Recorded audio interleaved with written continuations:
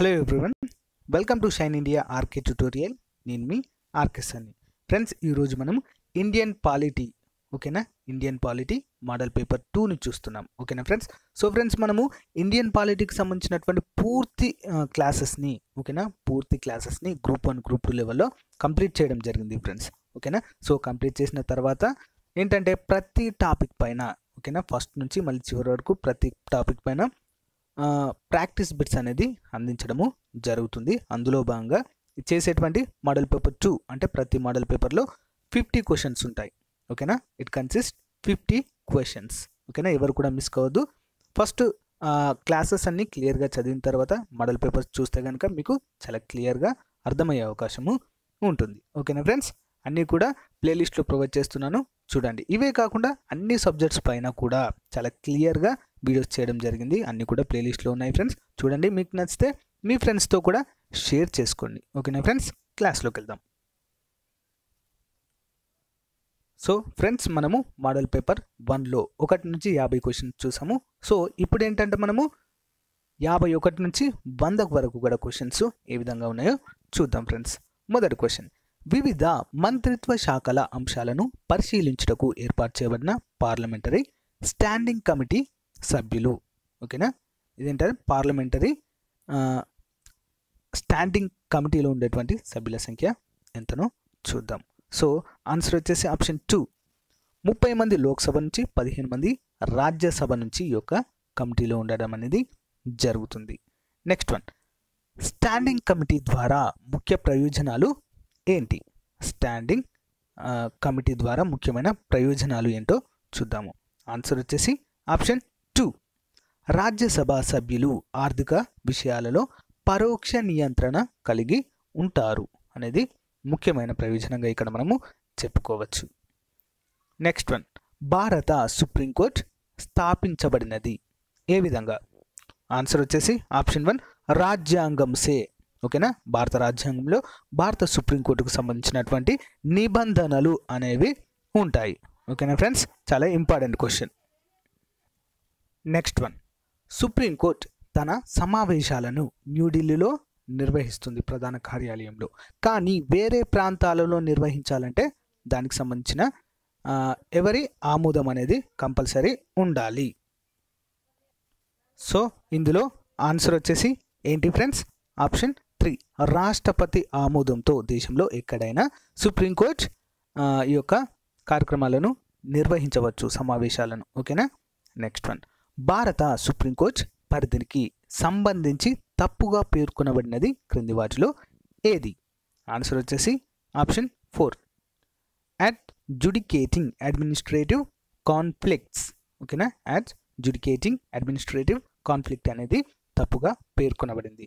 మరి కరెక్ట్ ఏంటి?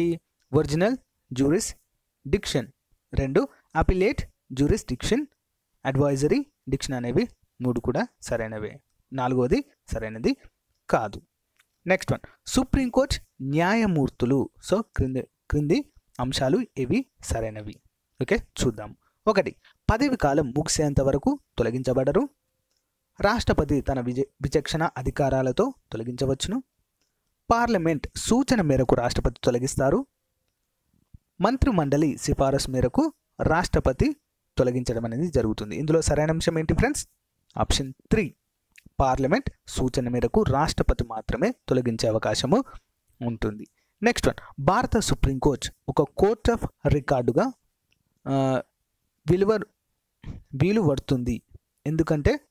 పిలువబడుతుంది. సారీ ఫ్రెండ్స్, భారత సుప్రీంకోర్టు ఒక కోర్ట్ ఆఫ్ రికార్డుగా పిలువబడుతుంది. దేనికోసం అది? ఎందుకు అలా పిలుస్తారు మరి? ఆప్షన్ 4 పై 2 మరియు 3 సరైన సమాధానాలు ఏంటో చూద్దాము. 1, తన నిర్ణయాలన్నింటినీ సాక్షులుగా నిలిపి వేరే కోర్టులో సవాలు చేయడానికి వీలు లేకుండా ఉంటుంది.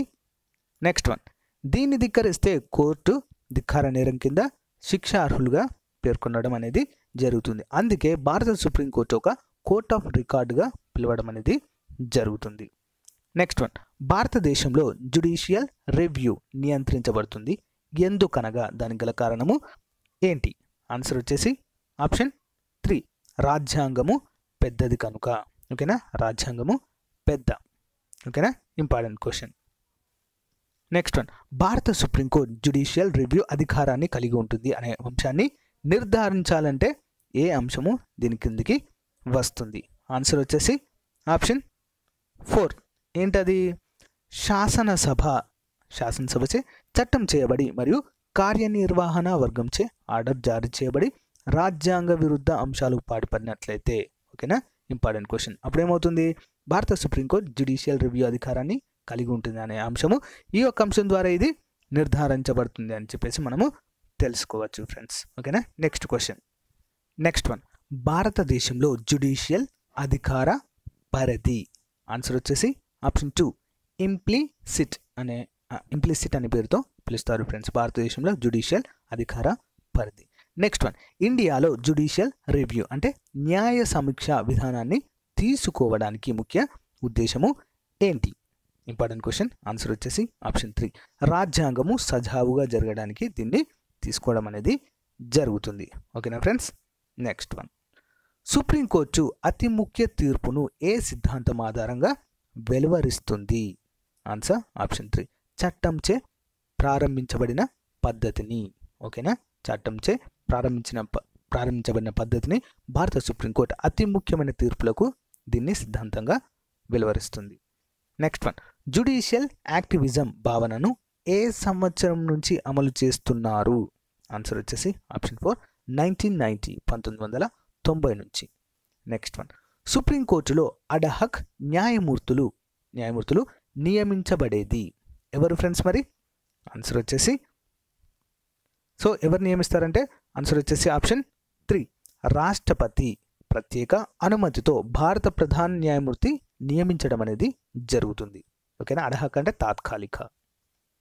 నెక్స్ట్ వన్, సుప్రీంకోర్టు న్యాయమూర్తులలో ఎంతమంది పదవి కాలము ముగియకుండానే మహాభియోగ తీర్మానంతో తొలగించబడము జరిగింది? ఇప్పటి వరకు ఎంతమంది అలా చేయడం జరిగింది? ఆన్సర్ ఆప్షన్ 2, ఆప్షన్ 4, ఎవరిపైన ఇంతవరకు కూడా మహాభియోగ తీర్మానము పెట్టబడలేదు ఫ్రెండ్స్. ఓకేనా, ఆ విధంగా ఎవరు తొలగింపబడలేదు ఇప్పటి వరకు కూడా. నెక్స్ట్ వన్, సుప్రీంకోర్టు న్యాయమూర్తి నియామకానికి సంబంధించి విధానాల్లో తప్పుగా పేర్కొనబడింది క్రింది వాటిలో ఏది? ఆన్సర్ 1, హైకోర్టు జడ్జిగా కనీసం 5 సంవత్సరాలు పనిచేయాలి. 2, 10 సంవత్సరాలకు తగ్గకుండా హైకోర్టులో అడ్వకేట్గా పనిచేయాలి. 55 సంవత్సరాల వయసు కలిగి ఉండాలి. ఏది కాదు. ఇందులో మరి తప్పుగా పేర్కొనబడిన అంశం ఏంటి? ఆప్షన్ 3, 55 సంవత్సరాలు కలిగి ఉండాలనేది సరైన అంశము కాదు. ఏజ్ లిమిట్ అనేది ఇక్కడ అవసరము లేదు. నెక్స్ట్ వన్, భారత సుప్రీంకోర్టుకు సంబంధించి క్రింది స్టేట్మెంట్లను పరిశీలించండి. 1, భారత రాజ్యాంగం ప్రకారం సుప్రీంకోర్టు ఏర్పాటు చేయబడింది. ఎస్. ప్రస్తుతం సుప్రీంకోర్టు ఒక ప్రధాన న్యాయమూర్తి 30 మంది ఇతర న్యాయమూర్తులను కలిగి ఉంటుంది. నెక్స్ట్, సుప్రీంకోర్టు తన పూర్తి స్థాయి బెంచ్ న్యూఢిల్లీలో ఉంది. మిగతా ప్రాంతంలో బెంచ్ ఏర్పాటు చేయాలంటే రాష్ట్రపతితో సంప్రదించాలి.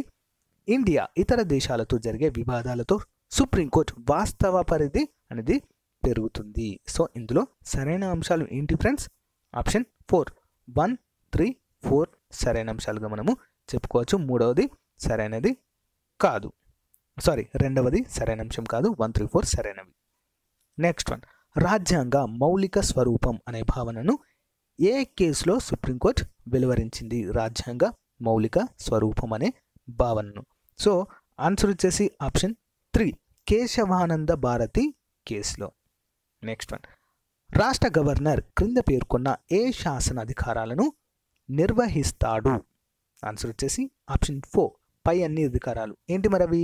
రాష్ట్ర శాసనసభను ప్రోరోగు చేస్తారు. నెక్స్ట్ వన్, విధాన పరిషత్కు సభ్యులను నామినేట్ చేస్తారు. నెక్స్ట్ వన్, శాసనసభకు ఆంగ్లో ఇండియన్లను నామినేట్ కూడా చేసేది రాష్ట్ర గవర్నరే. Important points. Next one, governor రాజీనామా చేసిన లేదా మరణించిన అతని బాధ్యతలను స్వీకరించేది ఎవరు? సింపుల్ ఆన్సర్ ఆప్షన్ 1, హైకోర్టు ప్రధాన న్యాయమూర్తి. అదే సెంట్రల్లో అయితే, కేంద్రంలో అయితే సుప్రీంకోర్టు ప్రధాన న్యాయమూర్తి అంతే. నెక్స్ట్ వన్, రాష్ట్ర గవర్నర్ నిర్వహించే చర్యలన్నింటికి ఎవరికి బాధ్యత వహిస్తారు? ఓకేనా, ఇంపార్టెంట్ క్వశ్చన్. ఆన్సర్ వచ్చేసి ఆప్షన్ 4, రాష్ట్రపతికి.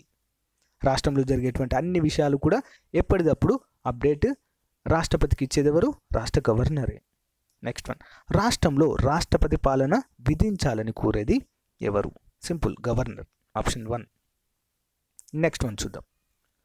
సో గవర్నర్ న్యాయాధికారాల విషయంలో తప్పుగా పేర్కొనబడిన క్రింది వాటిలో అంశము ఏది? ఓకేనా. 73 ఆప్షన్ 3. మార్షల్ లా ప్రకారము విధించబడిన శిక్షను తగ్గించవచ్చు అనేది ఇది తప్పుగా పేర్కొనబడినటువంటి అంశము. సో ఈ అధికారం ఎవరికి ఉంటుంది? రాష్ట్రపతికి మాత్రమే ఉంటుంది. సో మరి కరెక్ట్ అంశాలు ఏంటి? రాష్ట్ర హైకోర్టు న్యాయమూర్తులను నియమించేటప్పుడు రాష్ట్రపతిని సంప్రదిస్తాడు. నెక్స్ట్ వన్, ఇతను శిక్షను తగ్గించవచ్చు మరియు రద్దు చేయవచ్చు. నెక్స్ట్, పైవేది కాదు. సో ఆప్షన్ 3 సరైన అంశము కాదు. నెక్స్ట్ వన్, రాష్ట్ర గవర్నర్కు సంబంధించి క్రింది స్టేట్మెంట్లను పరిశీలించండి. 1, గవర్నర్ రాజ్యాంగబద్ధ పెద్దగా రాష్ట్రానికి వ్యవహరిస్తారు. నెక్స్ట్, కేంద్రానికి ఏజెంట్ల రాష్ట్రంలో పనిచేస్తాడు. రాష్ట్ర శాసనసభలో ఒక భాగాన్ని గవర్నర్ వ్యవహరిస్తారు. నెక్స్ట్, హైకోర్టు న్యాయమూర్తులను కూడా నియమించేది గవర్నర్. మరి ఆన్సర్ ఏంటి? ఆప్షన్ 3. 1 and 2 సరైన అంశాలుగా చెప్పుకోవచ్చు. 1 and 2, 1 మరియు 2 సరైన అంశాలు. నెక్స్ట్ వన్, సర్కారియా కమిషన్ సిఫారసులకు సంబంధించి కింది వాటిలో సరైనది ఏంటో చూద్దాము.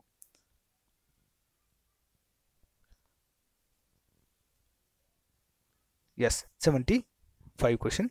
ఆప్షన్ 3, గవర్నర్ పదవిని రిటేషన్ చేయాలి. సో ఇది ముఖ్యమైన అంశంగా మనము చెప్పుకోవచ్చు. నెక్స్ట్ వన్, ఈ క్రింది ఏ అధికారము రాష్ట్రపతికి ఉంటుంది కానీ రాష్ట్ర గవర్నర్కు ఉండదు? ఏంటి ఫ్రెండ్స్ మరి అది చూద్దాం. 1, మరణ శిక్షణకు సంబంధించి క్షమాభిక్ష పెట్టడము. అవశిష్ట అధికారాలు, రాష్ట్ర శాసనసభ ఆమోదించిన బిల్లును తిరస్కరించే అధికారము, అత్యవసర పరిస్థితి విధించే అధికారము. సో ఇది క్రింది వాటిలో ఏది రాష్ట్రపతికి ఉంటుంది కానీ గవర్నర్కి ఉండదు? ఏంటి ఫ్రెండ్స్ మరి అది? 76 ఆప్షన్ 4. 1, 2, 4 ఇవి కూడా గవర్నర్కు ఉండదు. 1, 2, 4 అత్యవసర పరిస్థితి విధించే అధికారం రాష్ట్రపతికి మాత్రమే ఉంటుంది. ఓకేనా. కానీ రాష్ట్ర శాసనసభ ఆమోదించిన బిల్లును తిరస్కరించే అధికారం మాత్రము గవర్నర్కి మాత్రమే ఉంటుంది. ఓకేనా. నెక్స్ట్ వన్, రాష్ట్ర మంత్రిమండలి పోర్ట్ఫోలియోలను ఎవరు నిర్ణయిస్తారు? Important question. Answer option 4. ముఖ్యమంత్రి సలహాతో గవర్నర్ నిర్ణయించడము జరుగుతుంది పోర్ట్ఫోలియోను. నెక్స్ట్ వన్, రాష్ట్ర మంత్రిమండలి జీతభత్యాలు నిర్ణయించేది ఎవరు? ఆన్సర్ వచ్చేసి ఆప్షన్ 1, రాష్ట్ర శాసనసభ. ఓకేనా, రాష్ట్ర శాసనసభ నిర్ణయిస్తుంది. నెక్స్ట్ వన్, రాష్ట్ర ముఖ్యమంత్రి తొలగింపబడేది. ఓకేనా, తొలగించబడేది ఏ విధంగానో చూద్దాం. 79 ఆప్షన్ 4. 1 and 4, 1 మరియు 2 ఏంటో చూద్దాము. శాసనసభలో అవిశ్వాస తీర్మానము ఆమోదించబడినట్లయితే తొలగించబడతారు. నెక్స్ట్, రాష్ట్రము రాజ్యాంగబద్ధ పాలన లేదని గవర్నర్ భావిస్తే శాసనసభను రద్దు చేయడం అనేది జరుగుతుంది. రెండు విధాలుగా రాష్ట్ర ముఖ్యమంత్రి తొలగింపబడతాడు ఫ్రెండ్స్. ఓకేనా. నెక్స్ట్, ముఖ్యమంత్రి తన మంత్రిమండలి నుంచి మంత్రిని తొలగించాలంటే ఏమి చేయాలి? ఆన్సర్ ఆప్షన్ 4, పైవన్నీ పద్ధతులు. ఏంటి మరి అవి? రాజీనామా చేయమని కోరాలి. నెక్స్ట్, గవర్నర్ చేత బర్తరఫ్ చేయించవచ్చు. నెక్స్ట్, మంత్రివర్గం నుంచి తొలగించి కొత్త వారిని నియమించాలి. ఇవన్నీ కూడా 3 పద్ధతుల్లో కూడా మంత్రిమండలిలోని మంత్రిని తొలగించవచ్చు. నెక్స్ట్ వన్, రాష్ట్రాలలో శాసన మండలిని పార్లమెంట్ ఎవరి సిఫారసుతో రద్దు చేస్తుంది? రాష్ట్రాలలో ఆన్సర్ వచ్చేసి ఆప్షన్ 2, రాష్ట్ర శాసనసభ. ఓకేనా. నెక్స్ట్ వన్, ఈ క్రింది రాష్ట్రము కేంద్రపాలిత ప్రాంతం కేవలంలో 30 మంది శాసనసభ్యులను మాత్రమే కలిగి ఉంటుంది. ఆన్సర్ ఆప్షన్ 4, పైవన్నీ. ఏంటి అది? పాండిచేరిలో 30 ఉంటారు, మిజోరాంలో, గోవాలో కూడా 30 మంది మాత్రమే ఉంటారు. సో వీటికి సంబంధించిన ఫ్రెండ్స్ ప్రతి అంశానికి సంబంధించినటువంటి క్లియర్ వీడియోస్ అన్నీ కూడా చేయడం జరిగింది ఫ్రెండ్స్. అన్నీ కూడా ప్లేలిస్ట్లో ఉన్నాయి, చూడండి మీకు ఏమైనా అర్థం కాకుంటే. నెక్స్ట్ వన్, రాష్ట్ర శాసనసభ సభ్యులు ప్రభుత్వం మీద ప్రజా సమస్యలపై ఒత్తిడి తెచ్చే విధానాన్ని ఏమంటారు? ఆన్సర్ ఆప్షన్ 3, కోత తీర్మానము. నెక్స్ట్ వన్, రాష్ట్రంలో ఆర్థిక బిల్లు ప్రవేశపెట్టేది క్రింది వారిలో ఎవరు? ప్రవేశపెట్టేది ఎక్కడ? ఆన్సర్ ఆప్షన్ 2 శాసనసభలో మాత్రమే. ఓకేనా, శాసనసభలో మాత్రమే. నెక్స్ట్ వన్, డిసెంబర్ 2005న పార్లమెంట్ ఏ రాష్ట్రానికి శాసన మండలి సంబంధించినటువంటి బిల్లును ఆమోదించింది కొత్తగా? ఓకేనా, ఆన్సర్ వచ్చేసి ఆప్షన్ 1 ఆంధ్రప్రదేశ్, ఉమ్మడి ఆంధ్రప్రదేశ్. నెక్స్ట్ వన్, రాష్ట్ర శాసన మండలి సభ్యుల సంఖ్య శాసనసభ సభ్యుల సంఖ్యలో ఎంతకు మించరాదు? సో ఆన్సర్ వచ్చేసి ఆప్షన్ 2 1/3 వంతుకు మించరాదు. నెక్స్ట్ వన్, సాధారణంగా రాష్ట్రానికి ఒక హైకోర్టు ఉంటుంది, కానీ కొన్ని రాష్ట్రాలకు కేంద్రపాలిత ప్రాంతాలతో కలిపి హైకోర్టు ఏర్పాటు చేసేది ఎవరు? Important question. ఆన్సర్ వచ్చేసి option 87 option 1 parliament friends, parliament నిర్ణయం తీసుకుంటుంది. నెక్స్ట్, సాధారణంగా రాష్ట్ర హైకోర్టు ఒక ప్రధాన న్యాయమూర్తి మరియు ఎంతమంది న్యాయమూర్తులను కలిగి ఉంటారు?